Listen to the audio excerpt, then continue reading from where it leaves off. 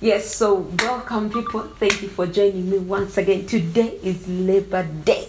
And in a special way, I want to honor all those people who labor out there. Maybe you wake up early morning and you go to teach. You wake up and you're an accountant. You wake up and you go, just to build a house. Whatever thing that you are doing, we want to take this opportunity to appreciate you for all the work you do. Everything that we do is something valuable. Whether you're just a toilet cleaner, whether as long as you're doing something, we want to take this day to celebrate you in a very special way. Yeah, but on this very note also, because today is Labor Day, I felt for a person that we need much more to celebrate the people who labor for us in the Lord.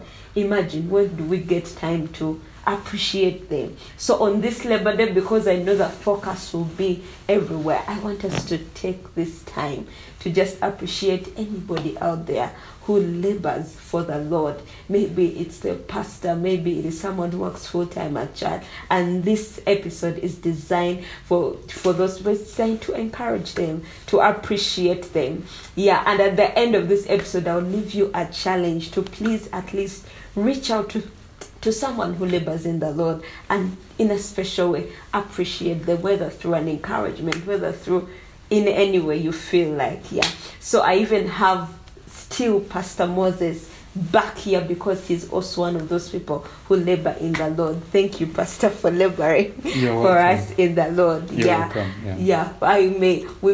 Maybe we don't get very many opportunities to appreciate, but really appreciate the work that you are doing. Yeah, and I know you guys go through a lot, having family, having all these things, but you sacrifice the time to come and labor in the Lord for us. Because for us, you come to service and you get a word and you say, I think God was thinking about me. Did Pastor look into my life? Because, So there are very many times like that where we as Christians come in and you feel like this word was for me. This is God speaking to me. So you guys do such a great job. And even right now, I just want you to encourage all those who labor out there in the Lord with a word or two or something. Yeah, maybe we can use this opportunity and you tell us, maybe you can tell us some of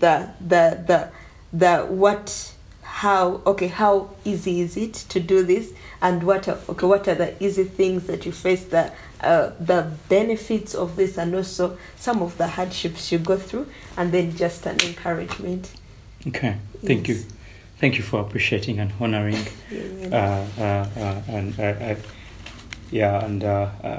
I'm privileged that Maureen thinks I am a laborer in the kingdom of God. I was preaching with someone a week ago, for you who are watching this episode now, it must be a month or 2 months ago. I was talking about the harvest is not for everyone. And one of the first things was it's not for Christians. And then I said it's for laborers. So I sense that for all of you who are out there and you're laboring, even if you are laboring in your workplaces, you are doing a good job, and I honor you, I respect you in whichever capacity you're doing it. I feel that we need to teach people to learn to labor, because where we do not labor, there are no results. It's a mantle I feel pushed to. Someone asked me a question the other day, and they asked me, Pastor, do you have any guys at your church that do not have something to do, any guy I can use to do manual work? And then honestly, in my mind, I started to rest to think of just one guy I can give this guy on short notice, and I didn't think of any person. So I thank God for that at least we don't have redundant guys who are there. Every one of them, we've had guys who have come here and they're just there, but in just 2-3 weeks, 1 month, 2 months of being around here, because the culture here has been built to every man must work. So they get a job, etc. So we all need to labor. We all need to work. And through this, we'll get a harvest. Now, it's not easy, Maureen. Yes. It's difficult, especially to labor in the kingdom of God. I always, admire people who go back to their home at a particular time and, wake up at a particular time and go to work, and do the work. And, another person has to worry about the focus, what. For them, they just come, they do a particular task, and that's it. And then they go back home. They spend time with their family, Monday to Friday, and then they can, go to church, and then, things like that. I admire that. Now, there's of course a level in every season of labor, and but for some of us, we've not been called to that. Yeah, you'll be in your bed, and the church member will call you, and you have to respond. Yeah. Yes. You have to encourage them. And somehow Christians, we can, I need pastor to say something so it's and unfortunately, when Alfred calls me at 3 a.m., Maureen won't know. Yeah. So Maureen won't know to appreciate that actually there's a labor in the night that happens for pastor that I never get to see. Yeah.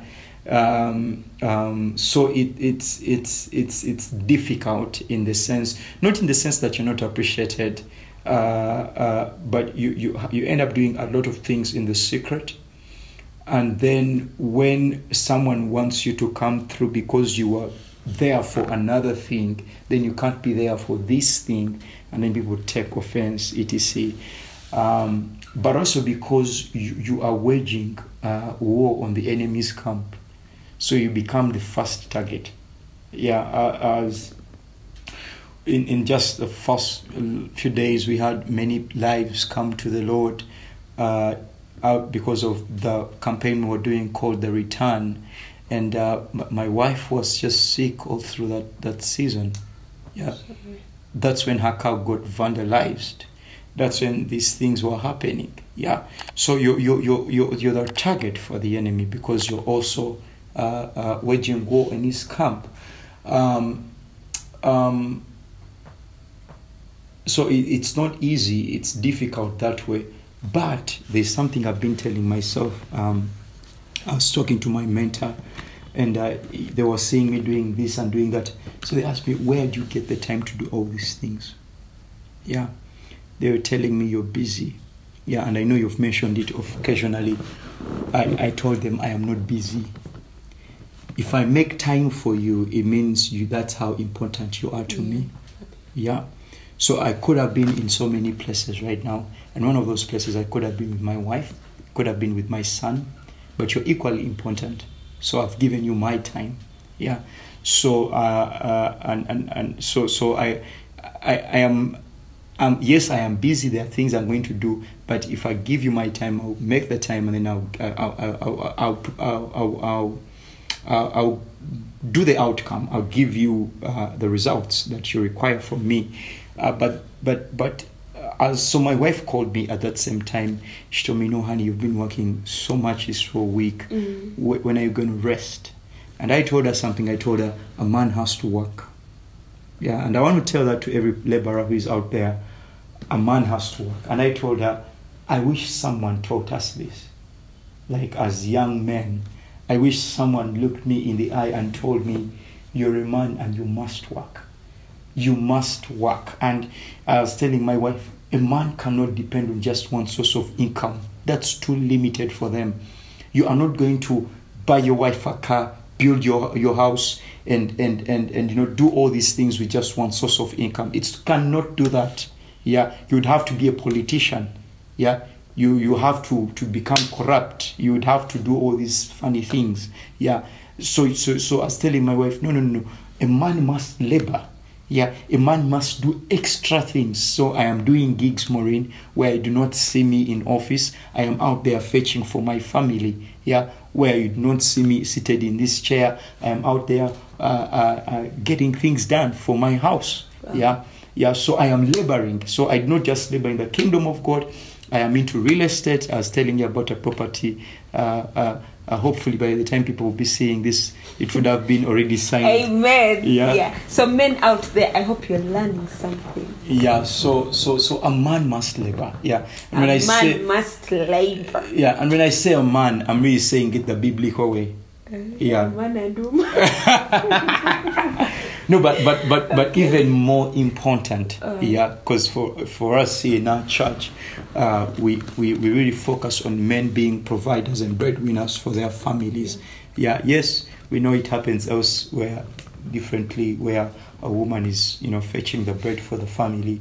I think it's good if a woman can chip in, but not solely when she's the only one who is chipping in. A man must come forth, and a man must come forth bigger for their home and take care of their house. So that's why I keep saying this statement: a man must labor. Must. It's not an option for you to labor, guys. So even as you are seated here on your couch, thinking of Labor Day, thinking on what you're going to do, look here, dude, or woman, or wherever you're at, do you actually deserve a Labor Day?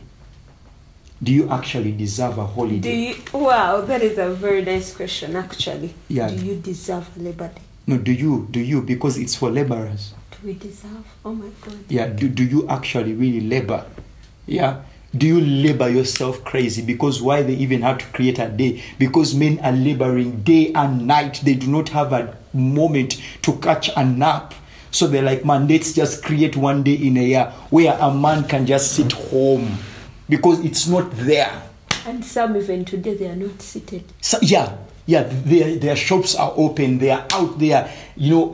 Or they are saying, okay, now I have another opportunity to go to my farm and take care of my chickens. Yeah. Or I have an opportunity now. Let me go and do this extra gig here. Yeah. That's a laborer. And for me, I appreciate every man like that. I appreciate any man that goes the extra mile to bring in an extra source of income.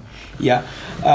So I just want to really just on this day really encourage someone out there, labor yourself crazy. I don't know what to tell you guys. I am a pastor. I do all sorts of things to bring food on the table for my family. I don't care how low it is, Maureen. Yeah, I always told people I wouldn't care if someone found me pottering on a building just to bring in a 10K for my home because it's not there.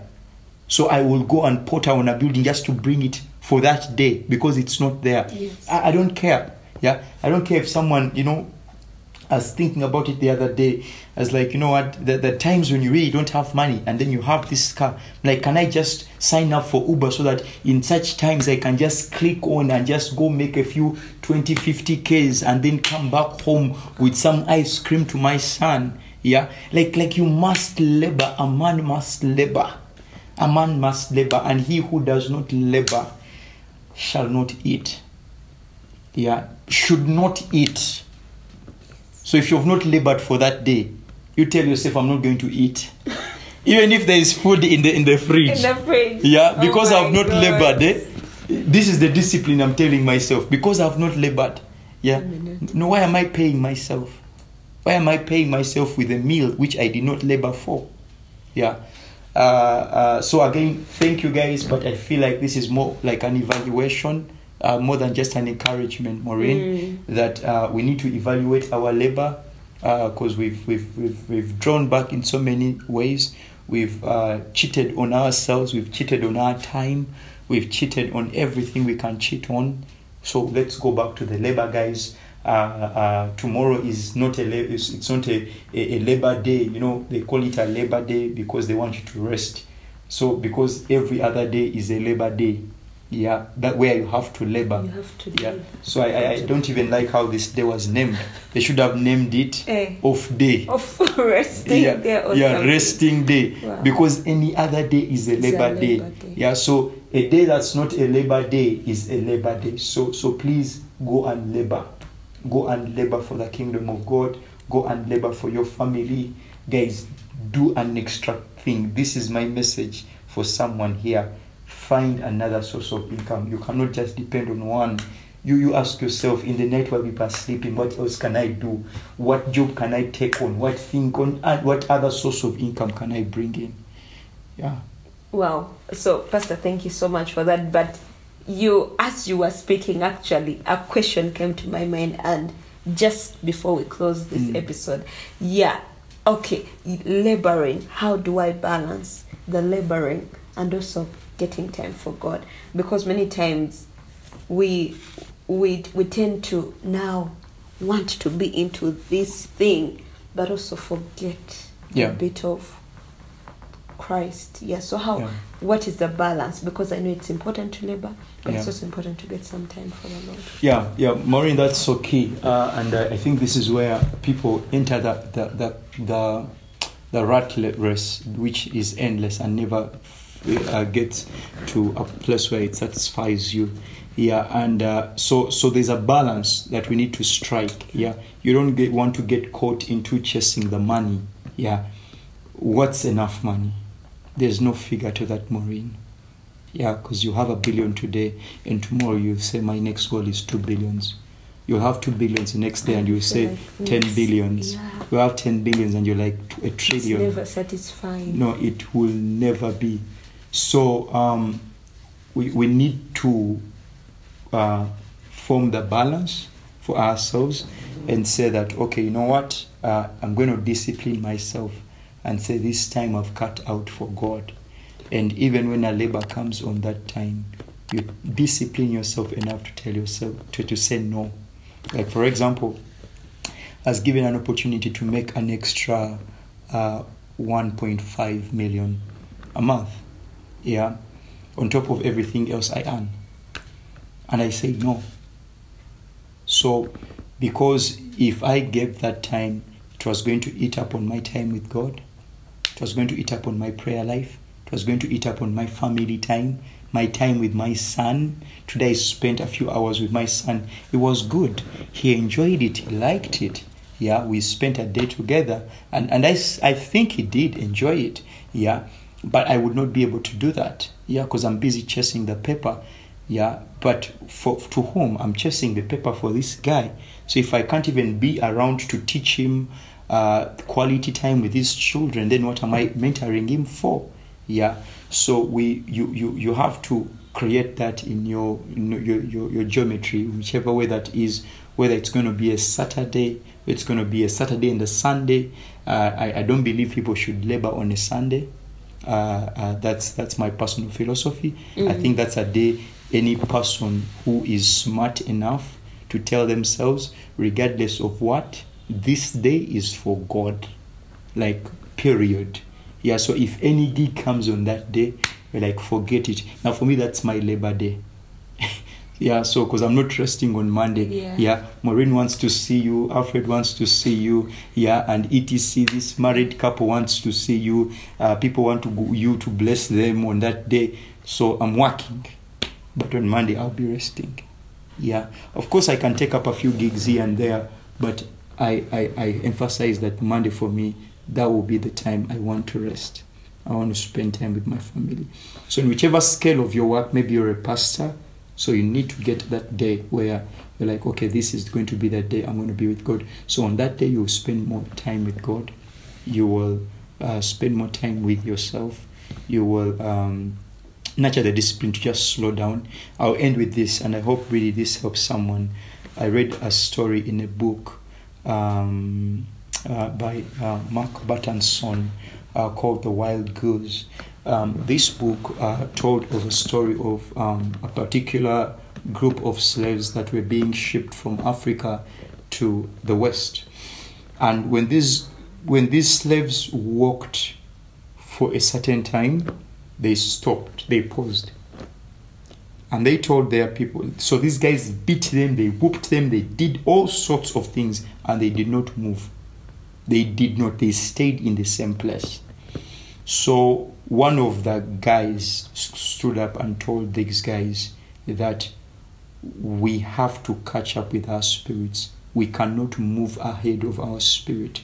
We have been walking for this far and we've left our spirits behind. We need to catch up with them. And the only way we catch up with them is by pausing. Man, that thing struck me, Maureen. It really humbled me. Slowing down. It really did humble me. And Maureen, every week you need to slow down. As a worshiper, You're into the market world. You do Monday to Friday, and then weekend, you're Sunday and Saturday. No, you need to catch a moment every week. And find yourself. Yeah, and slow down. Wow. Yeah, and tell yourself, this is my slowing down. I am catching up with my spirit. Yeah, I am finding myself. I like that you use that statement. So these guys, out of this group, out of the many groups of slaves who would leave Africa, this particular tribe, they would not lose any slave on their way to the West. Every other group would lose people. People would die of hunger. People, not really hunger, but people would just die of depression. People would die, thinking about their families. People would be killed along the way. This particular group, they were so solid within themselves. They had inner peace. Even if they had been separated from themselves, from their family, even if they were laboring as slaves, the very fact that they would always pause to catch themselves, it pushed them ahead. So if you're not pausing, let me tell you, you are actually on a slow journey to death. No. You're simply on a slow journey. Your journey is slow. Whether it's going to be, and of course you're still digging down your grave. But what I'm meaning is that your progress is slow. But when you slow down, you have a fast progress. That's another thing I need to break down, Maureen. I don't even have time to. I want it. The day is not enough. Just the idea of when you slow down, you're actually progressing. Wow. And when you do not slow down, let me just use this analogy, and we shall end it to this. There's this video, and many of you have probably seen it, of a kid who runs and then hands over the baton to another kid. And the kid begins to run very fast, but in the opposite direction. Wow. So yes, you're running, but as you're running, because you have been running and running, sometimes you need to pause and ask yourself, am I running in the right direction? Because you may be running, but you're going backwards. So this is the importance of slowing down. Slowing down is to pause, evaluate, am I actually still on course, Maureen? Because I may be doing this for a whole week, but maybe I'm doing it on the wrong course. So then you go back on the right course. And slowing down with God, you tell yourself, am I doing the right thing at the right time? And then evaluate. This week, did I pray well? Was I consistent in my prayer? Was I consistent in my Bible study? Then also in my personal development. Did I read a book? Did I do these things? Did I do the things that I think are important to me? And then if I didn't do them, then for the next week you tell yourself, okay, last week I think I took a few steps back. Now I need to take a few steps forward. No need to go in this. Wow, I cannot add anything on that. What you cannot do is to leave here without subscribing. If you have not yet subscribed, just run right now, because otherwise you're going to miss out on all the powerful episodes that will be coming in. We've had a great opportunity with Pastor Nsubuga, and thank you so much for joining us. Thank you, Maria. So that is all we had for you guys. Happy Labor Day, and blessings to every laborer out there. And to all the men, I hope you took this advice very seriously. All the men, whether you're a woman or man, everything. And happy Labor Day. Please don't forget the challenge. Reach out to someone who labors in the Lord and just appreciate them in a special way. And guys, support Maureen. Please like, share, subscribe. I just want to encourage any person who is out there. I don't think there are so many platforms like this in this country, or even on YouTube, that will put such a challenge for you to keep flying on a weekly basis. And I feel like these are some of the things people should do as a point of slowing down. Do personal development on God's own, on this channel. Come on this channel and develop yourself every week. Amen. Every Monday you just here, you're starting just the week, and you just pick up yourself, and I think you're doing a good thing. So whoever is not on this and following this and doing it religiously, you're missing out on the big things. I'm missing. Yeah. So thank you so much, Pastor, once again for the opportunity. And guys, thank you so much for being that person who has been here all throughout. We are so grateful. And that is all we had for you. Happy Labor Day. See you.